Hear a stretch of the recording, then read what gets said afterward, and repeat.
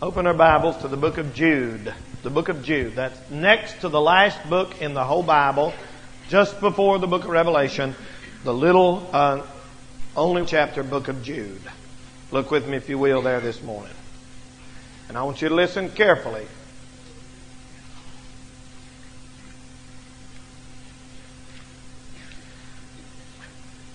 It's a different service this morning. The last Sunday of the year. And this is no doubt probably the smallest Sunday morning crowd we've had this year, except when it snowed. So many people gone, bus kids gone, families out sick, people slid laid out. And there's never as many people sick as they claim they are, because they'll be at work tomorrow. And but anyway, being a small crowd here this morning, sometimes you think a message like this is not for us, but it is. I believe the Lord put it on my heart this morning.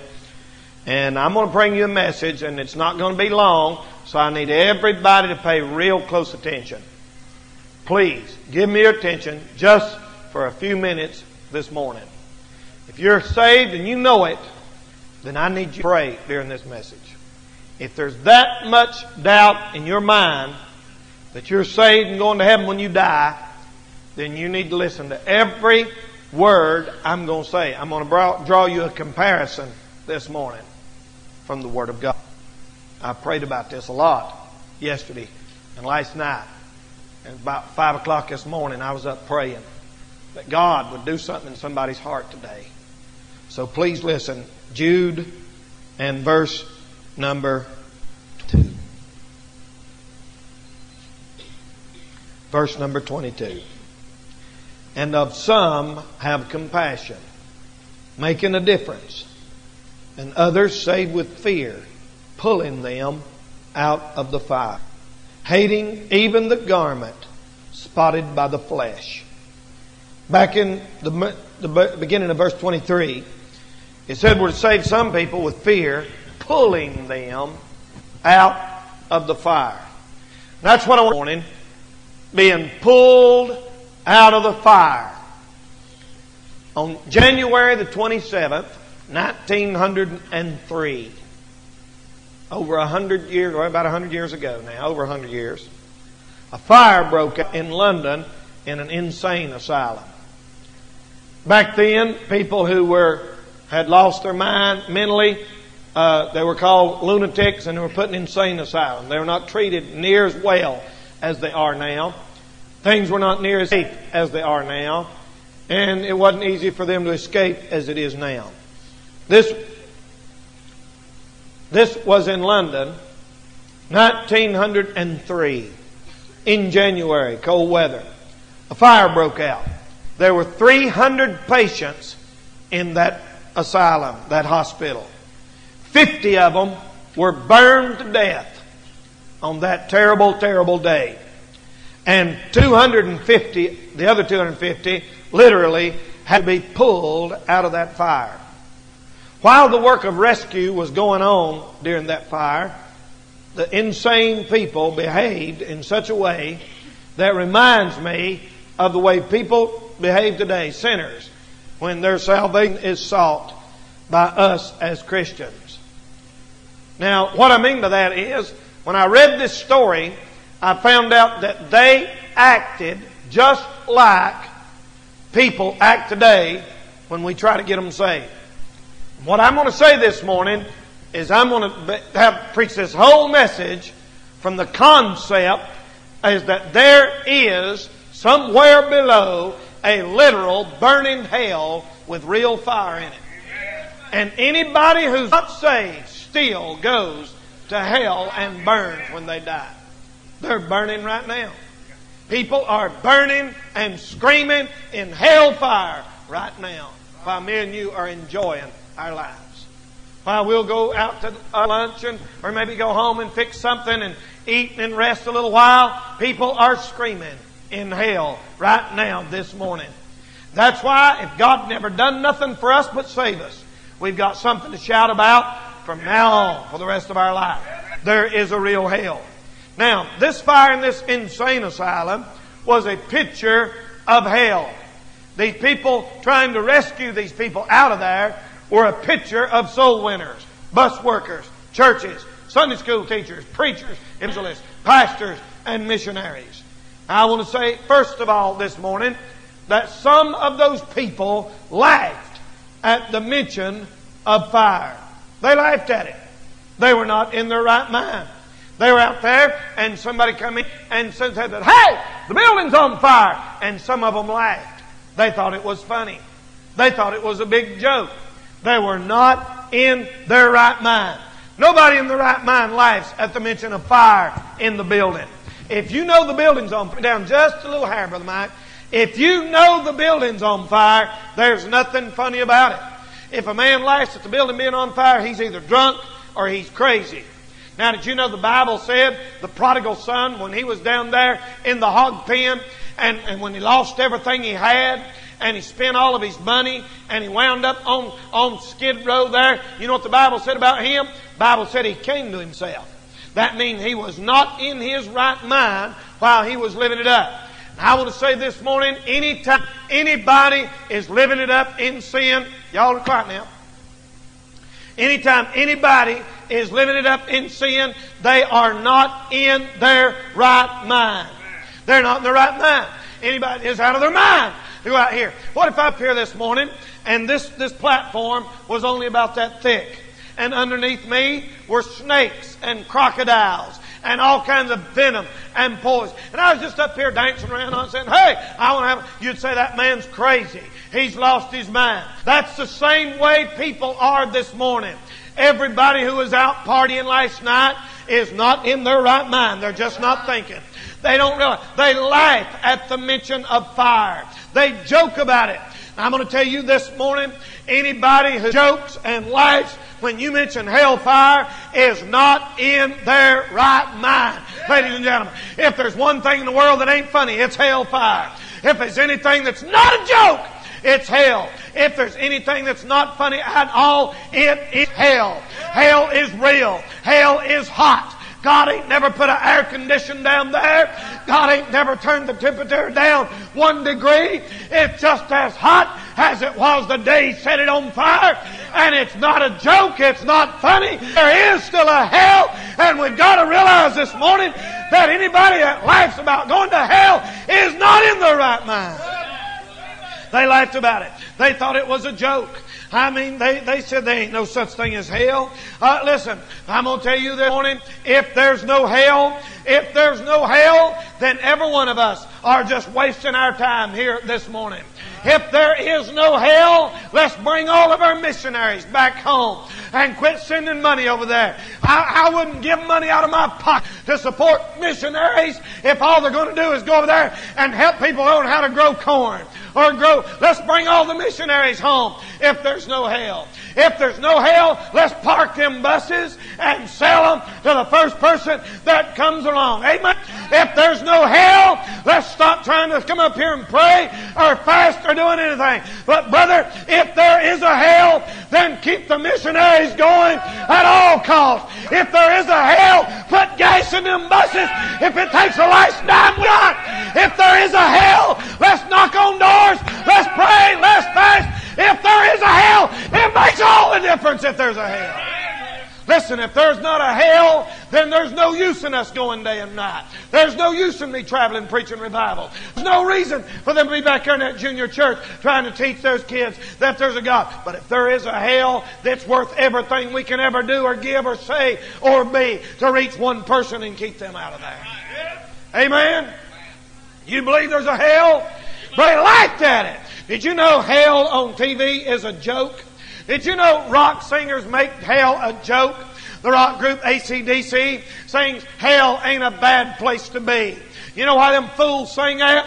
Because the devil inspires them. They ain't never been to hell. They don't know. When they get to hell, they won't say that. When they say highway to hell or hell, we're gonna drive like hell because we're all gonna get there and we're all gonna party. I'm telling you what tonight, this morning, friends, ladies and gentlemen, you hear me? There is a hell, and some people laughed about it. They laugh about going to hell on TV. They make it as a joke. All the movie stars talking about hell this and hell that. You know why their problem? You know what the problem is? They're out of their right mind. They laughed at the mention of fire. But let me say this morning. Some would not leave their bed at night and go out. The people went down through there. 300 patients in that insane asylum. The workers went down through there. Let's go! Let's go! Knocking on every door. Knocking on every door. Let's go! You got to get out! You got out! You got to get out! You know what some of those people did? They smelled the smoke. They knew the fire was coming down the hall and covered up their head and laid in their bed. They were afraid to leave the comfort of their bed. That bed was the only place of security that they knew. That bed they thought would protect. They thought, I'm scared to get up and leave my bed. I'm scared to get up and walk out that door. And so I've talked to many people like that who are afraid to leave their present enjoyment, even to save their soul from hell. Here's a man laying in the bed and fire's coming down the hall going to burn him up. You'd say he's crazy, wouldn't you? You'd say he's crazy. But he said, I don't want to leave my comfort. I don't want to leave it. It's just like some of you who say, I would get saved, but I don't want to leave my liquor bottle. Or I don't want to leave my marijuana joint. Or I don't want to leave that girlfriend. Or that girlfriend. You're crazy, friend. You're crazy. You say, well, that person's crazy laying in the head because it's going to burn them up and get them anyway. If they're going to have to give it up anyway, so why not run out the door and save your life? I'm saying to you this morning, you're going to have to quit your sinning anyway. You're going to have to give up your liquor bill anyway. You're going to have to give up your dope anyway. Why not just come to God and give it up and get yourself saved? You know why? You're not thinking. You're not thinking. Some of you kids here this morning say, well, I'm not saved. I don't care what he said. I'm having too much fun. You have to be fun anyway.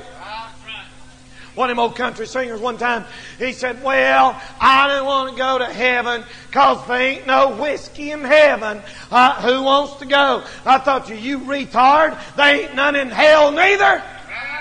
Amen. Listen, man, you ain't going to get drunk in hell. You ain't going to get drunk in heaven. You're going to have to quit it anyway real soon. Why not quit it now and come to Jesus and get saved? You say, well, I'm shacking up with sinning and I don't want to quit. Well, you might not want to quit, but you're going to anyway. God's going to make you quit anyway. You might as well quit now while it'll do you some good. Some were afraid to leave their bed at night. Their madness is self-evident by the choices they made. They said, leave me alone. Leave me alone. Leave me alone. The fireman down the hall, leave me alone. You're going to get burned up. Just quit telling me that. You're judging. Get out of my face. You don't love me. I'm telling you, man, the building's on fire. Get up and run. I don't want to hear it. I'm covering up my head. I'm all right like I am. Don't that remind you of the people are today? People say, leave me alone, preacher. I don't want to hear it. I ain't going down there at that church and letting that preacher preach on hell. I'm not going. And by the way, you folks realize how uncommon it is to go to a church anymore and hear a preacher get up and preach like I'm preaching to you this morning? It just don't happen no more. I'm telling you this morning, God Almighty has never took hell out of this book. He's never changed His mind. He said anybody that's not saved is going to go there and you're going to burn like a piece of bacon in a pan if you don't get saved.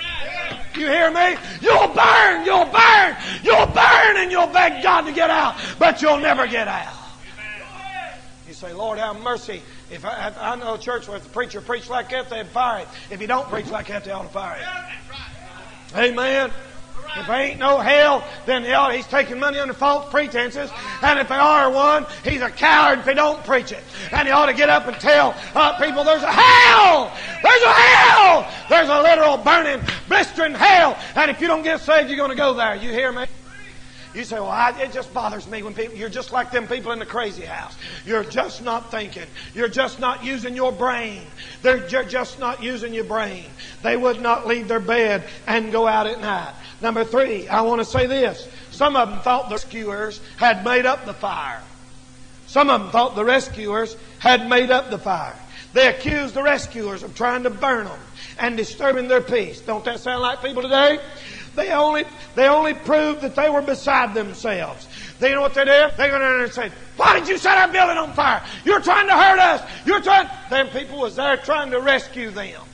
They was there trying to get them out of that fire. And they cursed them. and said, "Get away from me." Can you imagine a man laying in here in the bed? And here's a man come beating on the door saying, "We've got to get you out of here. We've got to get you out of here." And they said, "Leave me alone. There ain't no fire. You set the building on fire. I hate you." And he's just trying to help them.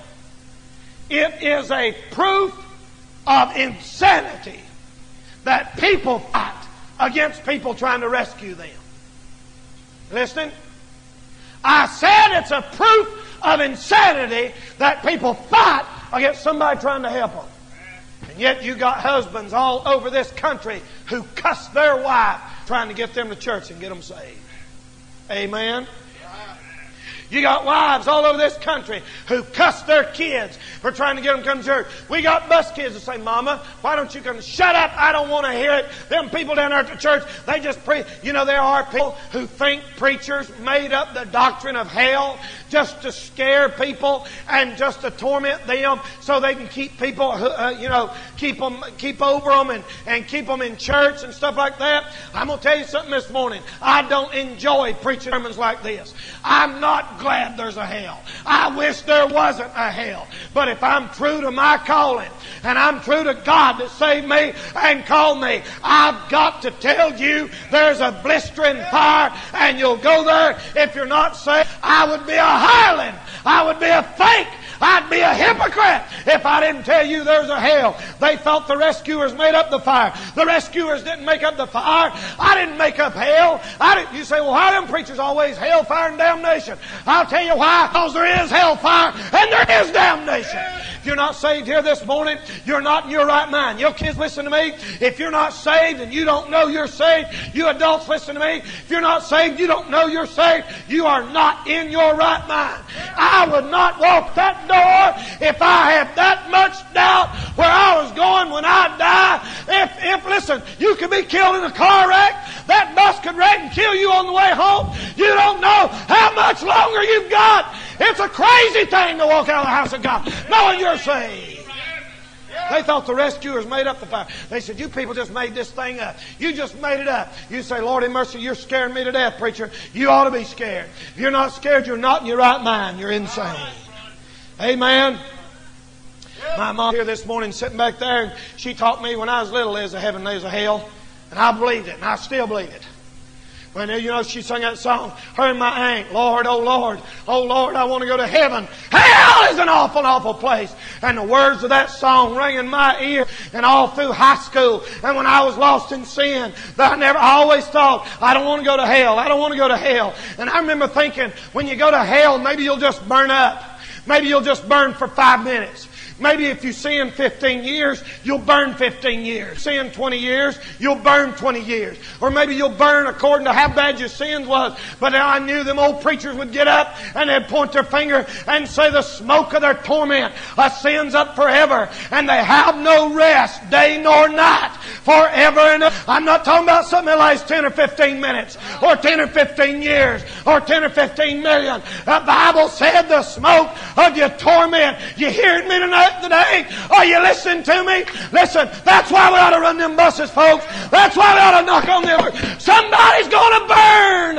It's more important than minding your personal comfort. It's more important than minding your personal needs or our personal wants. They're going to burn if they're not saved.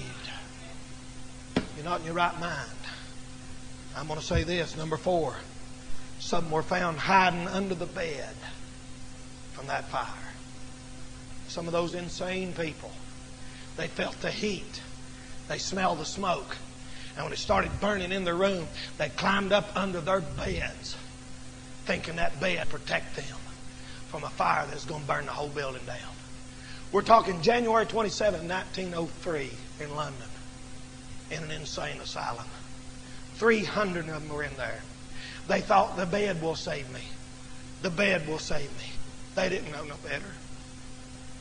50 of them burned to death. And 250 got pulled out.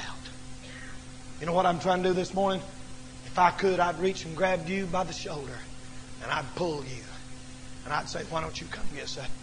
If I could make that step for you, if I could make it any easier, if I could help you, if I could make a move for you, I'd do it for you this morning. You know, there's a holy hush settled over this crowd here already just since I started preaching. God's in this place today.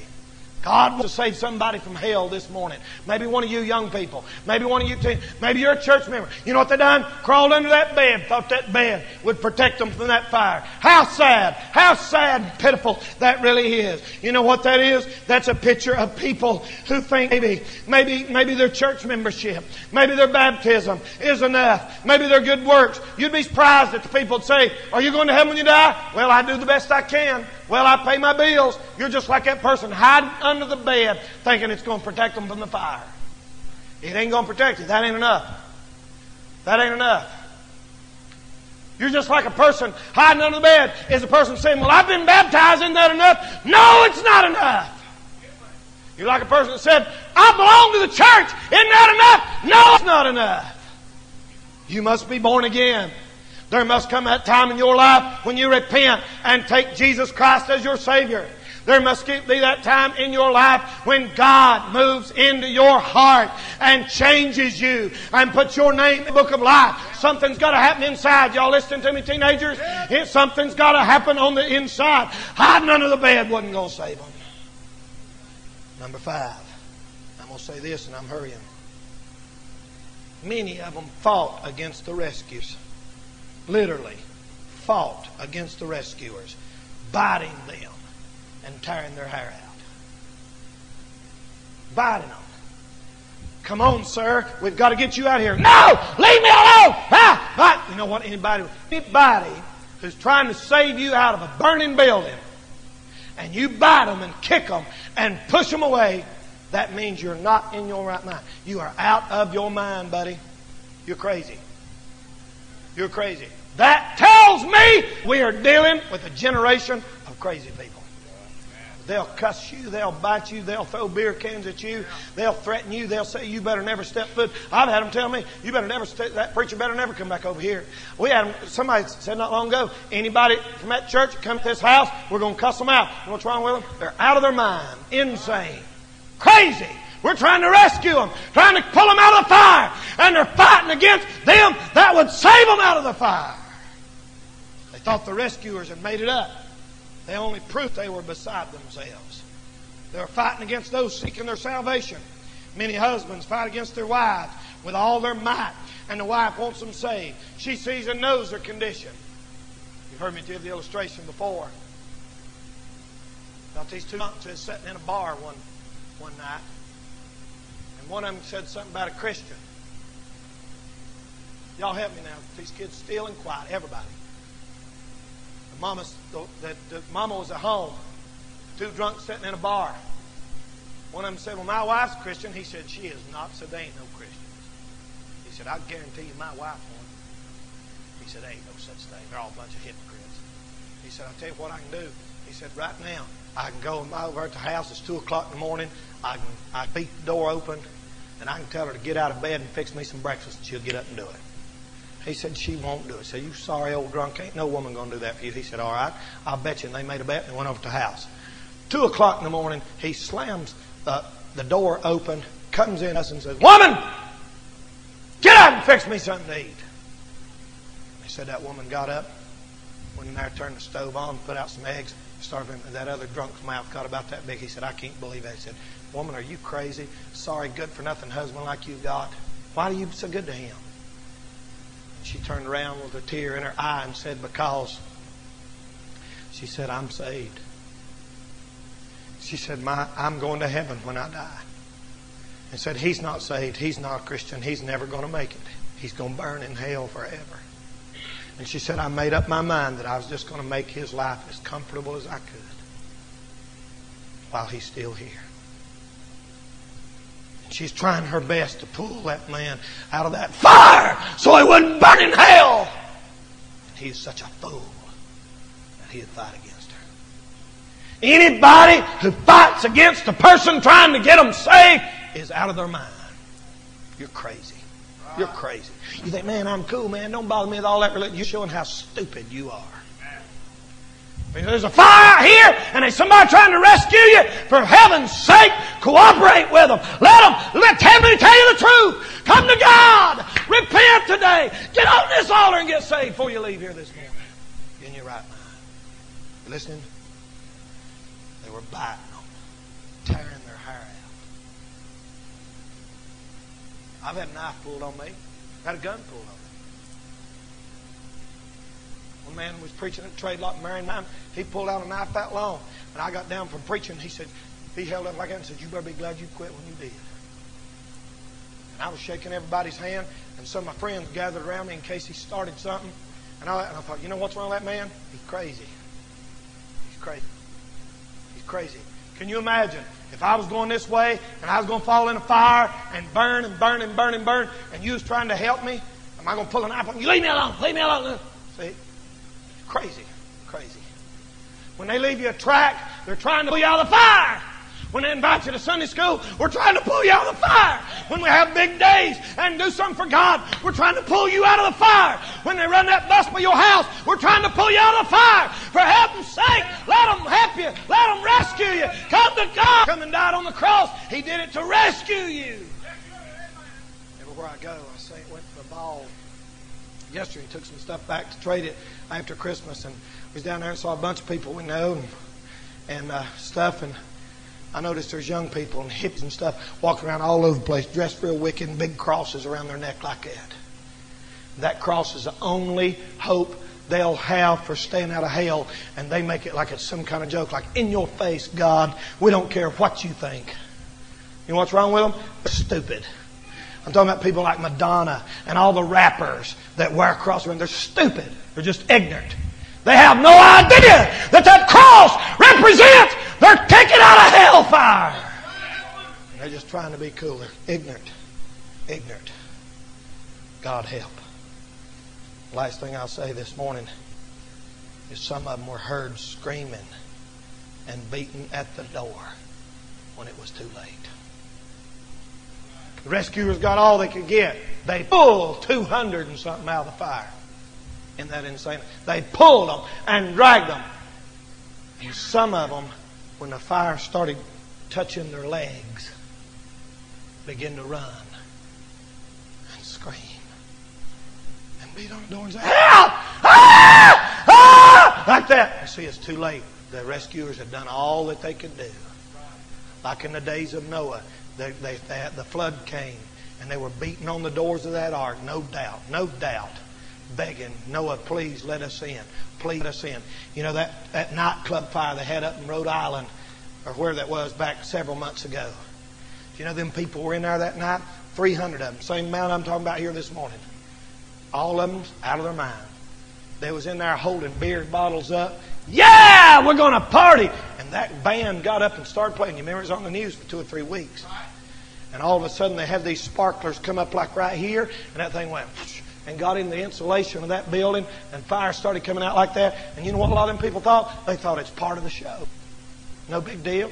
It's all an act. It's a big deal. And suddenly the roof got engulfed in flames, and fire started dropping on them, and they started pushing and screaming like a bunch of crazy people. All they thought about was, "Where's that door? Where's that door? Where's that door?" There were people there with people's wives. There were people there that were drunk. There were people there that were supposed to be at school that night and lied about where they were. But suddenly the awful reality dawned on them and hit them. We're in trouble. We're going to die. We're going to burn. And it was too late. They was trampling on each other trying to get out of the place. And they said their bodies that high. And one woman said they stomped her in the face and stomped her body, and it was just a miracle she got out. They were heard screaming and burned to death. You know what's so bad about this story that I'm telling you this morning? Them people, 250 of them burned to death. 50 of them burned to death, and 250 had to be jerked out of the fire. But their burning stopped after a few minutes. If you're here this morning, you've never been saved. You listening to me? You say, "Well, I thought I got saved when I was young. I was Bible school." Oh, wait a minute. You better be sure about that thing. Right. You better be sure about that thing. If you don't know you're saved, I'd get out of my seat. I'd walk down here to this. I don't care who's looking. I don't care who's making. Listen, you said, "Well, somebody might laugh at you." Listen, that's crazy. That's insane. Who cares what somebody thinks? Who cares? If I'm going to burn forever and ever and ever, you can have one die laughing if you want to. I'm getting out of here. I'm getting out of here. Don't wait